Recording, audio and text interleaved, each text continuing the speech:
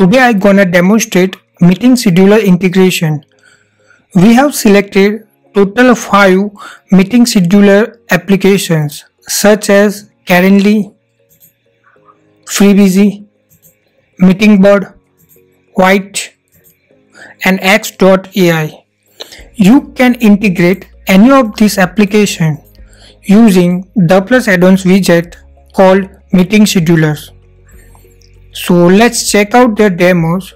So first of all, in a Calendly integration, you just need to mention the Calendly username and you can customize their different fields such as time, the display event type and the height. You can check out that from the page as well.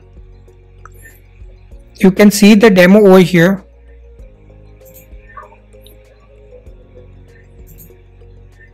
You can integrate that over here.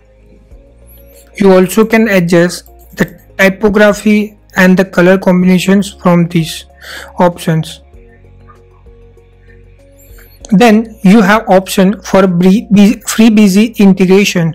In a Freebusy integration, you can select a Freebusy from the options. Then you just need to put their URL. You can adjust the width, height and the scroll enable or disable. So here is the example for that as well. The rest of the things you can manage from your Freebusy account. Then there is an option for the Meetingbird integration where you need to select URL, minimum height and you are good to go. You can see the example over here. You will not get in-depth styling and the typography options for this because it's created by the iFrame from the Meetingbird itself. We have tried to include as much as possible options. Rest options you can adjust from the Meetingbird account panel. You can adjust that from here. You can log in and you can manage those options. After the Meetingbird, you also have options of the Vyte integration. You can also integrate that based on the URL. You can see the example of that over here. You can set up the iFrame just shown below. And the rest options, again, you can manage those from the account panel from the Vyte.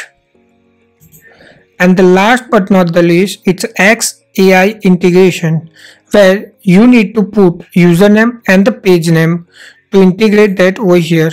It will be pop-up page and you can see and you can integrate the button of it as shown below and then you can manage other things.